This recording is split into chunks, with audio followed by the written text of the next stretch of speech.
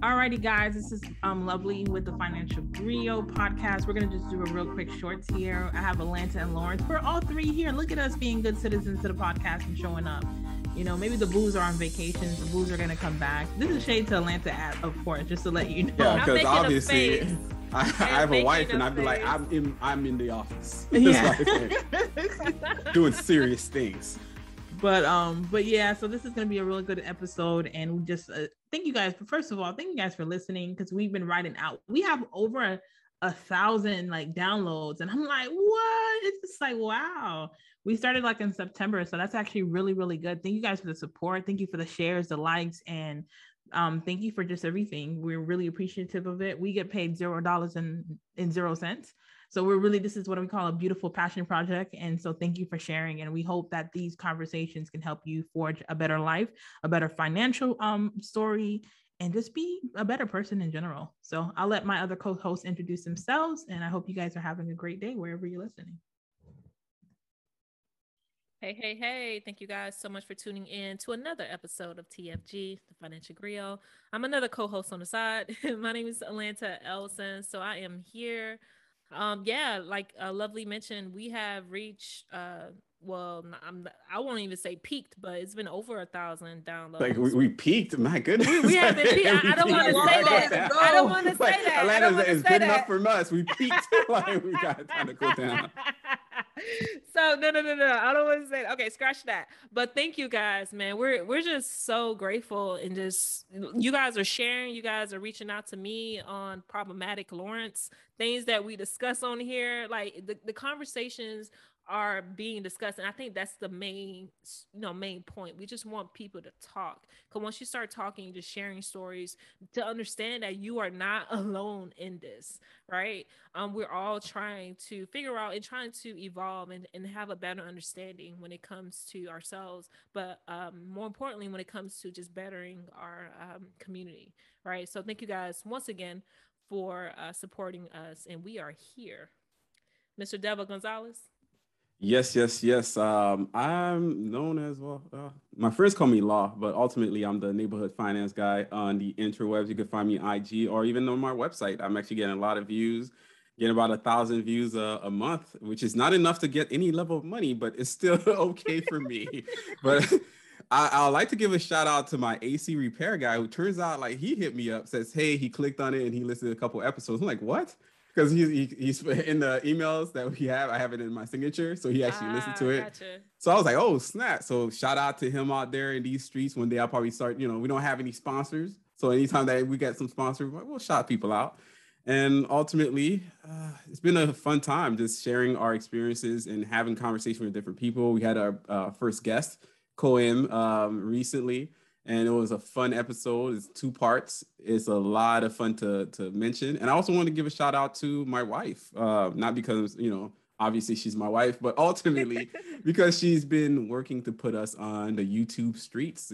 She's making us, she worked on the back end, making sure everything is there, making sure it's being processed. So, and she's actually, I don't know if she's enjoyed it, but she's kind of one of those people that gets bored and kind of needs something to do. And then she kind of just jerry rigs it. So she has it up and running. So thanks again. And you can also find us on YouTube. Woo, on that IG, was a lot. And IG. Oh yeah, and IG. Yeah. We're on Facebook too. We're on Facebook as well. I just tagged it. Ooh, yeah. We're everywhere that is now. True. That is Are we true. On Twitter? Are we on Twitter? Nah, we ain't on Twitter. We're gonna be on Twitter. Oh, I think we have a Twitter account, or we're going to. I think that's part of the conversation. Yeah, we got a Gmail and everything. It's insane. Oh, we had a Gmail. Like Luther, you listening? We have a Gmail. Okay? We have a Gmail. Luther, I think we're gonna personally send this to you so you can email us your thoughts. He emails it back just in this. Hey, for Luther, we created a Gmail. They're like, you don't have an email? I'm like, okay. Chilling, we just be chilling. We actually had an email at the time. He's like, whoa, it's like, you're just gonna be a guest. You don't have to attack us. Yeah, that's what I told. I'm like, okay, calm down on this message right now. I feel attacked. Y'all got an email, but no, all love. Koem was amazing. I think we're supposed to collab with them again, so it should be pretty dope. But Lawrence, we're gonna jump on Lawrence for good stuff, because typically it's about something he said or what he did. But today is a good time. You got this opportunity. You've been writing with the neighborhood finance guy since 2020, right? Summer 2020. Yes, summer 2020 in July, I've been posting a lot of my articles on the neighborhood finance. We cover anything from budgeting, money management, investing, investment tips, and it's pretty a lot. It's a net worth tracking, and there's a whole slew of resources. I think I have almost 200 blog posts on there, which is amazing. It's a lot of and a whole lot of drafts. And on top of that, I have like maybe 40 resources that are free and available for anybody to actually use, from budgeting to exactly know what the numbers are, to kind of track your retirement numbers, your planning number, your investment numbers. I'm giving people free stuff. So yeah, and because of it, I've been getting a lot of features and as well as opportunities, and that's what we're talking about today. Okay, cool. So the question is on the table, what's your hesitancy about taking the opportunity? Because I felt like once I read it, I felt like it would be a great opportunity for a double-edged sword of like being more exposure, but I know it's also a lot of work. So it's like, how's your schedule looking? And do you feel like you have to... I seen the number signs. I was like, I don't understand why this is a discussion. This is where, yeah. Okay, I'm gonna say this. Yes, I think that's the biggest point. Is like when you ask God for something, He does deliver. I always notice that's what He does. He doesn't deliver how you want it. It's like if you ask for $5,000, He ain't gonna just give you $5,000 just cause like it's some kind of miracle street that just pops up in your bank account. That's not how that works. He's like, oh, you want this opportunity, you want this $5,000. He almost like weaves it together. Like, oh, one, you want to be seen online, you want to get more notoriety, you want to bring more stuff to your website, and you want this extra $5,000. Here's this opportunity for you. And somebody reached out to me and sent me an email and said, hey, based off your interactions with a previous writer, her name is Nicole Diker. Shout out to Nicole. Yeah, shout out to Nicole, because I worked with her before in a few things. Her last name is Dieker, and the first name is Nicole, typical Nicole's. So Nicole Diker out here. And she was writing for this organization, and she would sometimes hit me up, and she was surprised how fast I kind of like response, and also give her something that she could use. And ultimate or some direction, because especially when you're writing a lot, you don't get a lot of inspiration. So if you get some inspiration, you might change the entire trajectory of what you're writing based off what somebody just stated. Ultimately, she got a different opportunity to level up, and because of it, she was asked like, hey, do you know anybody that will be able to kind of fill in for a short period of time while we try to track somebody else to do the same position as you're doing as a freelance writer for us? She actually mentioned me, and they reached out to me, and they're basically offering, as a freelance writer, I think it's $150 per article, 2 articles per day, 5 days a week. 5 days per week. So it ends up being, an opportunity that ends up being around like $5,000 a month. Like literally the exact number that God that I asked God for, and the opportunities, all that we think together. Yeah. So ultimately, I've been thinking and sitting on there for a bit, because yes, it's 150, but it is a lot of writing, and I'm a commiserate. I won't say, I'm a procrastinator, a semi-perfectionist in how I want to craft a story. And that's why I have a lot of drafts that people have never seen. Like I got 50 but that's drafts. Perfect though, because you have the foundation for it. So if it's financial literacy where you have a niche in, you already have the draft. It's not like you don't have the inspiration. Plus there's so many parts to this, but you want the more exposure, getting more exposure because it's a different platform. So you're also doing the blog posts that you have been doing for a few years. This is before your website was launched. So there's that.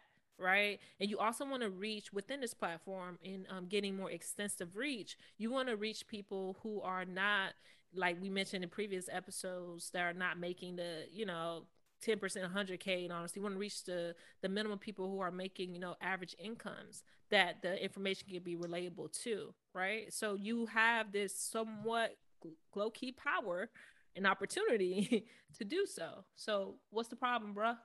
What's the problem? Yeah, it was, I guess it was the money, the idea of freelancing and all that stuff. And at the time I wouldn't say I was busy, but sometimes when stuff hits you, you have to let yourself process it to see if it's a good opportunity. I was thinking about it. I definitely need to respond to them today then. Either way, good or bad. They reached out? Like 3 days.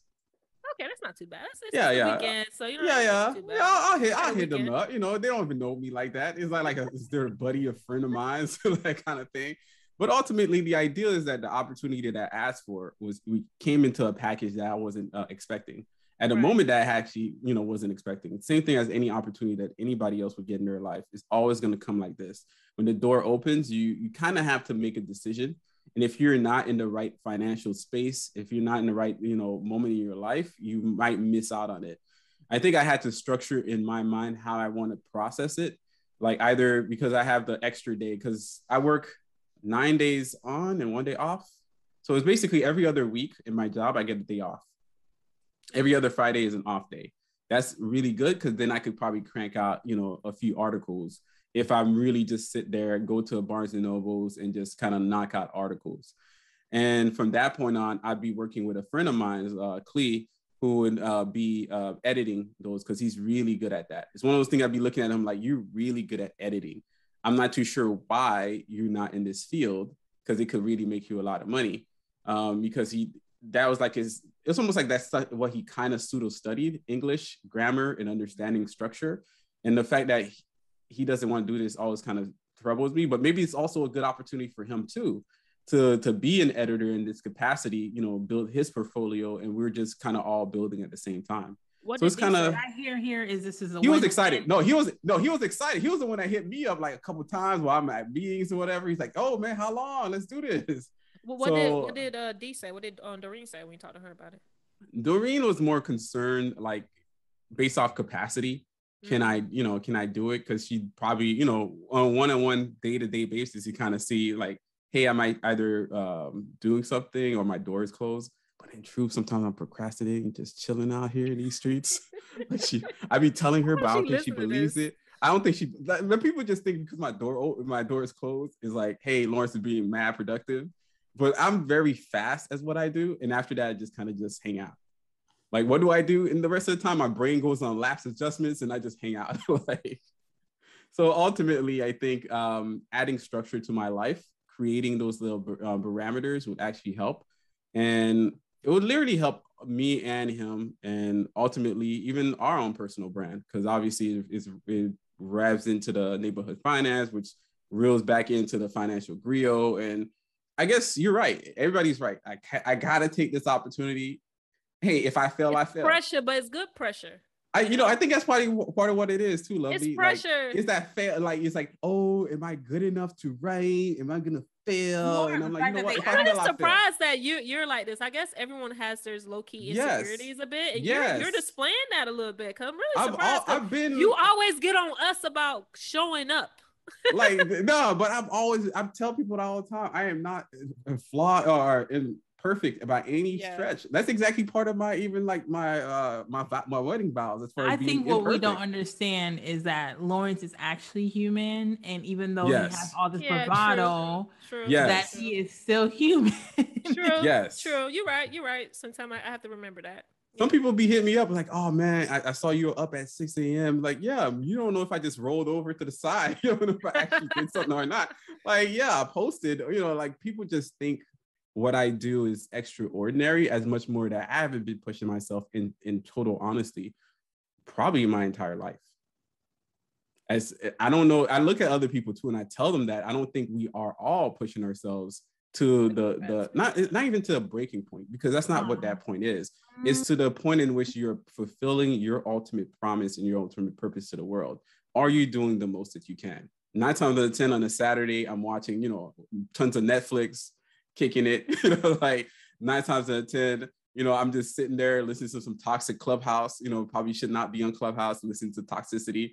9 times out of 10, I'm kind of playing a video game that's taking too damn long, like too much time out my day. And ultimately, then I come back to I didn't get this done only because I wasn't really being very intentional about the use of my time. So in truth, I could do a lot more, I just haven't done it. And sometimes I don't have that extra push to say that's what I'm going to do. That's why we're here. That's why we're discussing this. Yes. So it's good. Yeah. I legit felt so attacked. I'm listening to Lawrence and I'm just feeling the jabs in my heart. Just like, yo. I'm writing it down. Are you doing the most you can with the time you have? No, I'm not. I could definitely for sure be doing more. And for a long time, like Lawrence was talking about like being on Googleable, even though that's not a word. Googleable? No, ain't nobody, yeah, it's a word. Google me, dog. Google me. I tell people all the time. We were talking like, about that last episode. A couple episodes back. I'm like, I don't care. And no lie, like after that, that whole thing, I was like doing my meditation and God checked me. And it was just like, wait a second, did you not say that you wanted to impact people? You want to aspire, especially other women, to the heights of professional goals that you're talking about, like being one of the first Haitian women to potentially become a billionaire? Like, do you remember these requests that you were making? Like, and I was like, yeah, what it got to do with being known? I just want to like get these goals together. But it was more so like, how can you inspire people from being hidden? How could you be inspiring people when you don't want to speak? And I was just like, because I don't got nothing to say right now. I don't like speaking like that unless somebody asks me, and then I have like a lot to say. I'll go on a rant after you ask me a question, but I don't necessarily initiate rants. They're typically poked and prompted.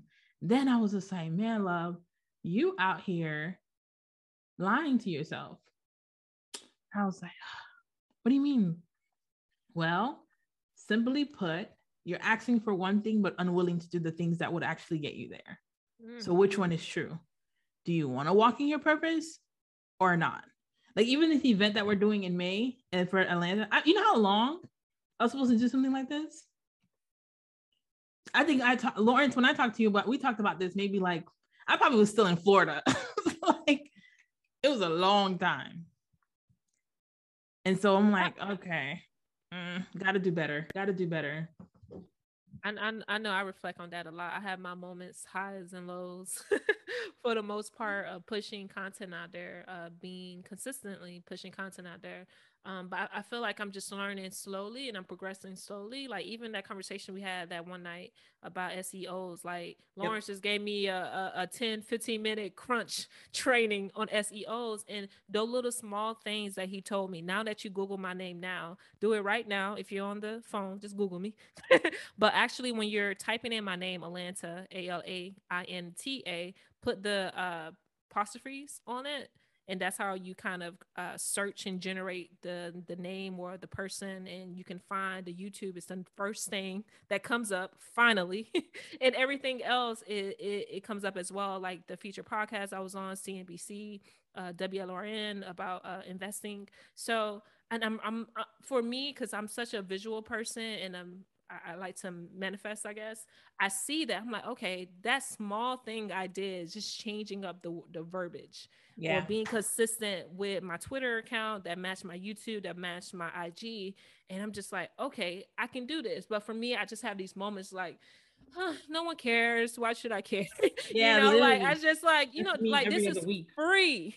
This is free and it's my time. But I have to kind of understand that the people that are looking and the people that are searching or want to find this information, I have to put in myself and have the power to consistently do it, not just when I feel like doing it. I have to do it when I don't feel like doing it, because I don't feel like going to the gym, getting up at 4:00 and going 5, but I know that I have to do it. And I just have to keep that mindset of doing those things. I could do a lot of productive things to just, clean up the house, anything that's, out of place or whatever I have to do, meal prep or get ready for the work week. But I have to place that same energy into my passion projects, because I really love talking about money. I love talking about self-development. Our passion project here with TFG it's enjoyable. Like I just love doing this with you guys. Right. But it's actually just sustaining that. So you guys are calling me out all these times. I'm like, dang, it's one of them episodes where I feel like, oh, this is a mirror being pulled up. What's interesting is, you guys remember we started doing, the podcast was birthed out of us doing weekly accountability calls on. Yeah. So it didn't even start off as, oh, we're going to do this podcast, we're going to do this, we're going to be featured. It started off as just like, hey, we noticed that we want to do better with our lives. And yes, we're doing better, but there's so much more in us. and we've been trying to escape, quote unquote, like Lauren said, being procrastinators. And it was just like, okay, let's put these things up. Let's have these things. Like, I'm personally waiting to read the draft from Lawrence. Guys, Lawrence has an ebook coming out for 2022. So early quarter one. So yeah, I need to step up my life, guys. I really do. And I think that's the sad part, that I know that this could help people. You know, in some way, some form, somebody needs to grab this and find it. And I just Googled Atlanta, like you said, with the quotation marks. And I found that article that you were featured in, is like how to get your finances back on track. And it was actually written by Nicole Diker. So I mean, you see how it all comes in circles? You know what I mean? Like, hey, you don't know if that was the article that helped her blow over, and that I told her to, because she was writing for somebody else, but she ended up on Bankrate. Because once they kind of have because she asked me for something, I told her about you, but I think the moment she heard about your story and understood what it was, she was like, I'm going to go a different route. I'm going to actually make this the story. And that way it helped her. Also, it helped you. It helps just everybody, because somebody's going to read this, going to help them. So sometimes I tell people all the time, you have to be willing to be the person that's player 2, not just player 1. Or player 3, or player 4, or just the person that supports, endorse, and moves other people forward. Because I could literally say, you know, when the opportunity comes to me, I read it, I'm like, yeah, I don't know nobody, and moved on. Like, if I just think about myself in a centered way, like, oh, that's not me. All right, Nicole, my bad. Hey, deuces, do you? And in essence, I close that loop. Whereas I could be the conduit that opens that circuit, that allows, you know, that energy to flow all the way around. And I think that's what we need to do as an entire community. Just like you guys are calling me out. I was like, hey, I thought you were going to take this opportunity. I thought it was a no-brainer. The fact that Clee was so hyped about it too. Like, he'll hit me up, try to like FaceTime. Hey, man, how long? I was like, looking at him like, chill, man. I don't know what's going on. But he sees the potential, and other people see the potential in me. And it's just a matter of me being able to see and fulfill the potential that I was sent to fulfill. I don't think people understand how strong, when it comes to your network of people that you have, your first close friends or whomever, your mentor, a friend of the friend, how strong and impactful that is, right? So Lawrence knew Lovely. Lawrence was on Lovely podcast a few years ago. Lawrence told Lovely about my story, pivoting career and shifting my net worth and all that good stuff. I was on Lovely podcast, and we became good associates, became good friends, and then all this kind of just eventually came together. And opportunities that comes up, I'm sending people to Lovely, or I'm referring Lawrence to someone. Like, there's always opportunity when you have that network and that team of people. In the midst of that, even with another opportunity on Thanksgiving, I think, Thanksgiving or the day after Thanksgiving, I have another podcast interview of an opportunity that Lawrence told me about, and she reached out to me and she's like, yeah, let's do this. So we're scheduled to do it, and we have an interview about uncomfortable financial conversations. And I'm going to mention about the situation with my mom is not being able to afford to retire. So it's impactful when you have these people in your lives to reference you to others and kind of like expand to other people and extend your reach. Like, I cannot, articulate that even more, how powerful that is to have that network of people. And it starts with, just you positioning yourself and helping others and showing up. But you have to show up for yourself first. That's how I land my plane. I didn't even know that this was something, like who, you can't talk about who it is. You can't let us know who it might be. Don't make me lie. I forgot. Damn. I forgot. But you sent it was on the Facebook group of the POTUS content. Yeah. You sent me a message that someone was looking for. Okay. I know. Yes. Yeah. Okay. That's dope. That's so dope. I just reach out. The only thing I can do is reach out and follow up. If they want me on, they want me on. They don't. It's like it's no thing for me. Yeah. I just did it, right? Yeah. So, I got to do my PR for TFG, of course. Yeah, I think part of this isn't such an amazing journey all the way through because of the conversations everybody is able to have, but ultimately how our lives are still progressing on the back end. So the goal is not necessarily, this conversation works for us. And yes, we could spread messages out there, but it wouldn't be as beneficial if our lives ourselves weren't centered. It's something that Lovely talks about all the time, being centered within yourself, being completely comfortable, knowing where you're going, knowing your direction. Because if I was kind of struggling with money or something like that, or struggling with my time, my efforts, I might not be able to take this opportunity with the writing. I was literally looking at it like, should I? And I'm like, Lawrence, man, you be out here burning time and effort, just not not doing anything. And some nights you just chilling. But this is an opportunity to really stretch yourself, learn to write better, learn to actually gravitate towards better punctuation, getting a little extra editing from my buddy. And it's going to give him extra cash as well. So it's an opportunity all the way around. Yeah, he's getting married soon. That man need that cash. You playing with his cash. Yeah, like he's like, yo, man, where's the opportunity, bro? Like opportunity's done. I have a human being I have to take care of. I need money. I gotta do all types of stuff. Yeah. So yeah, I'm reaching back out as soon as this conversation is over. That's gonna be like that email I draft. I kind of get into it. And just green light the sucker. We see where it goes. Like you said, you never know where it happens. And maybe it ends up being like, well, we already found somebody. I'm like, well, at least I processed through the idea. And hopefully now I get to understand that opportunities comes and go. That's also part of it too. The process of like timing is everything. Mm-hmm. You don't want to process too long too. We talked about that. You don't want to think about a good opportunity too long. It's like sometimes you can overthink or just you overthink and you kind of miss out on the opportunity because you're overthinking about what would happen or possibly will happen. But you have to, like we mentioned, being centered and understanding presently, this is the opportunity that is being given to you. We don't know what's going to happen tomorrow. We don't know what's going to happen the next 10 or 15 articles. We don't even know if they even like your article enough to say like, we'll move in a different direction. Right. So, but you just have to at least attempt and to try, right?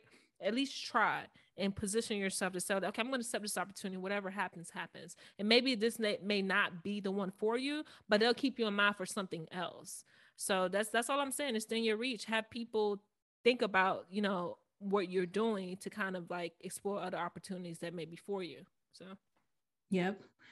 I've been inspired.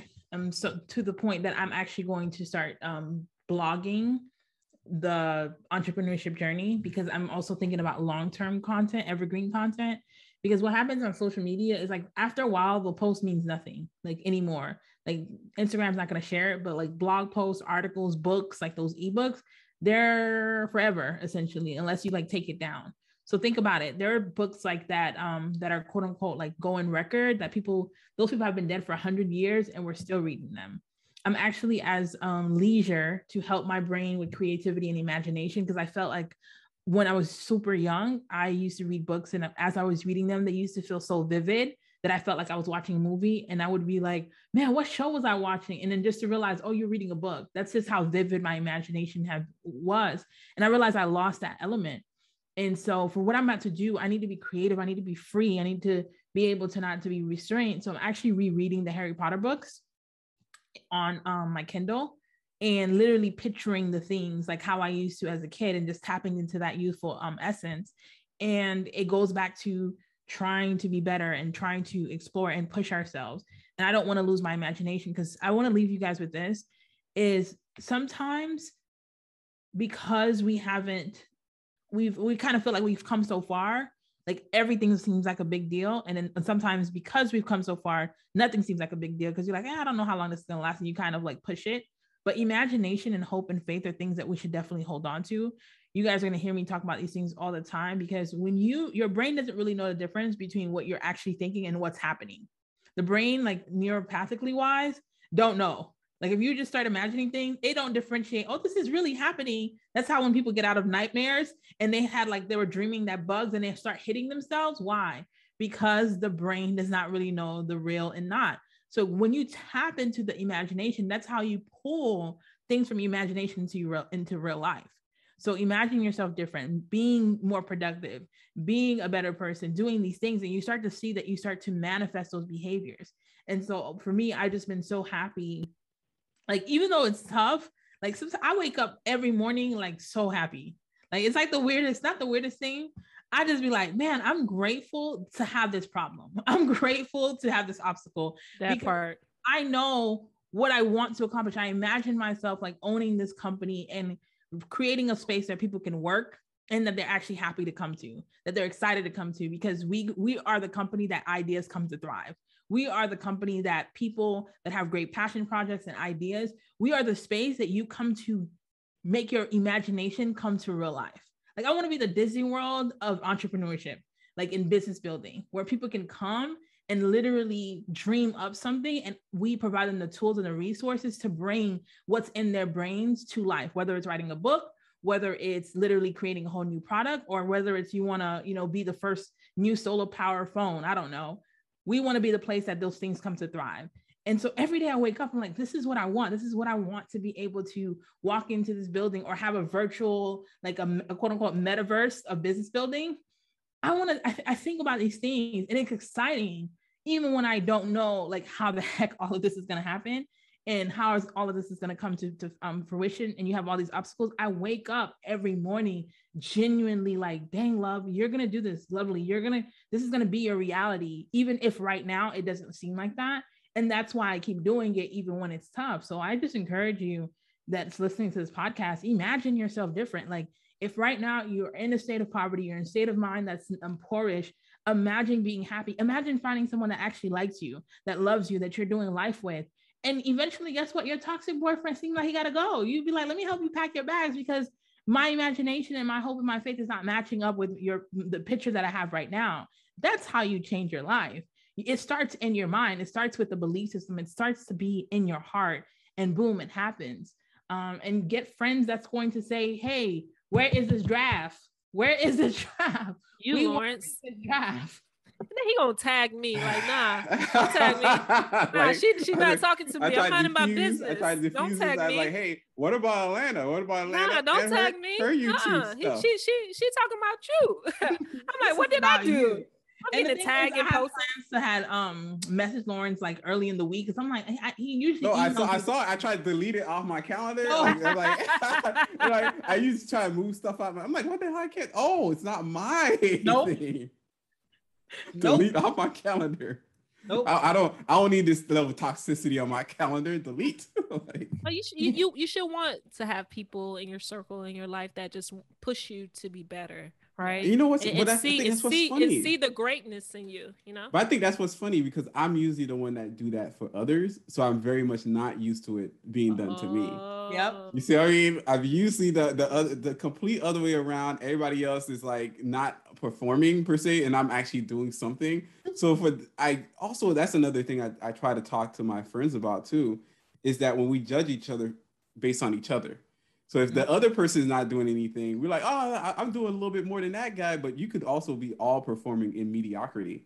Because if somebody barely got up in the morning and he went on a 3-mile run, the other guy's like, oh, well, I haven't done it in a month. I haven't worked out in a year. Eventually you end up in a group of people that don't do anything. So everybody in the group it's not one person leading the group or pushing a group. Everybody has to be pushing each other. Yep. That's the only way you succeed. Right. And that's why I gotten bored the last however 30 years of my life. I was bored because nobody else has been pushing me. Now we're on your butt. Hey, where's the draft? Please email. All right, I'll be sitting in the corner like la la la, like nobody paying attention.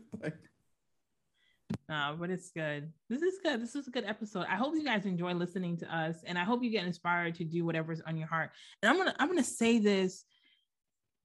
We are in 2021 right now. There are people freaking 40 years ago. You have the internet. Do you guys understand? Like, whether you like M1, what is it? Robin Hood? Is it Robin Hood? I think that's what his name is. It's right? Robin Hood. Yeah, it's Robin Hood. Where you? Okay. I can't remember. And then there's it's a brand name. Yeah, all these different things. Do you understand the type of access we have right now? Like, wasn't available. People had to like go to like the bank and do all the stuff that they didn't have, and it was a requirement of how much money you had to have, and if you weren't even making a certain amount of money, they wasn't taking your dollars. Like this centralization of what it is to build wealth, what it is to have knowledge. Like, you legit can like You want to know like about Harvard, right? Like people, Ivy League school, you can take one of their courses without paying anything. Like these things that quote unquote are like, so before used to be like, there's this red tape. Hear me and hear me clear. TikTok is cool and all, Instagram is cool and all, but you are in the generation that has every information that you can possibly think of at the fingertips. Like you can read your way out of poverty. You can read your way into a better life. Like literally like nutritionists are on Instagram sharing what, like how you should eat better. Like this is stuff that before people had to pay thousands of dollars to sit with someone to really help them structure these things. And these things that we call out, they were like red tape. I just want to inspire you to understand what generation we're living in. As much as there's a lot of stuff that's happening that's really hurtful and really bad, I want you guys to get the level of opportunity that we're sitting in. Yes, I'm not saying the system is perfect for us that are people of color. What I'm saying though is you don't even need them right now. You literally are people now you can have a work from home job and nobody ever see your face. You can be working, just like typing away and doing your thing. Like, guys, we live in a generation that you can really dream up a different life. Do not take that for granted. Please don't. I'll just end with that. There's so much you can too. And I'll echo that, and I'll end as well. The fact that it's so easy to be, I guess, an expert in any field in today's date, because the opportunities are endless and are available on your cell phone. They're on the Google search. They're on and available, not even in your library anymore. Remember the library, you had to go, you had to figure out how to use the library. You had to go, like, you had to go through, I don't remember. It was just a convoluted. Show proof. You have to show proof that the address matched wherever you are to get the library card. I remember. No. How to sort through the. Remember, I had to sort through this library. Like, you don't know where stuff is, and they're like, oh, you have to go through this little fish thing. You got to flip through the cards. What they call the bibliotech thing. Bibliotech thing, or like somebody you had to look. You got to go blind looking through some stuff. I don't even know what was going on in the library. It was always dark in there. So the moment it got on the internet, I was like, man, this is amazing. And I just Googled that too. It's like the average American reads 12 books per year. I'm like, I don't even think we read that much books a year, to be honest with you. Majority of people read that. And Facebook. Who's the average? Like they read the Facebook. But if you actually want to be I guess above average, just read 12 books a year. And if you read 12 books a year for even 5 years, you're gonna become an expert at everything. It's just the way it works. Just read, just apply, just start allowing your brain to process and allowing the challenges to come your way so the opportunities to come as well. So with that said, that's where I land with my statement. Lawrence, the neighborhood finance guy. Go on my website, please. I haven't been able to get any money. I get money from clicks, and I've been on since July 2020, and they don't pay me out until I get $100. Just let you guys know that. And the tab right now is like $50. I'm literally not getting paid, guys. Just please, click on this damn website. Click like, share, and subscribe. Like or something. Man, just double down on everyone. This is great episode as well. Just if you haven't taken anything what we said today, just do as much as you can with the time that you do have. Our time here is limited, and I want people to understand that if you have an idea, if you have something that you want to start to do, then you are your biggest creative. Like, you can place it out there, do the push, and just position yourself to allow opportunities to come to you, right? Opportunities don't happen to people that are standstill just in their house watching Netflix. They happen to people that actually put in the work, right? I won't be in a lot of positions or in the same rooms or conversation of my name coming up if I didn't position myself or I didn't share my story. And a lot of time it just start off with just sharing, so you can find me on YouTube, and I'm also on IG, which is it's Alanta, ITS_Alanta, ALAINTA. Thank you guys so much for tuning in to another episode of the Financial Griot, and we out. Thank you for listening to the Financial Griot podcast, powered by the Wealth Builders Collective.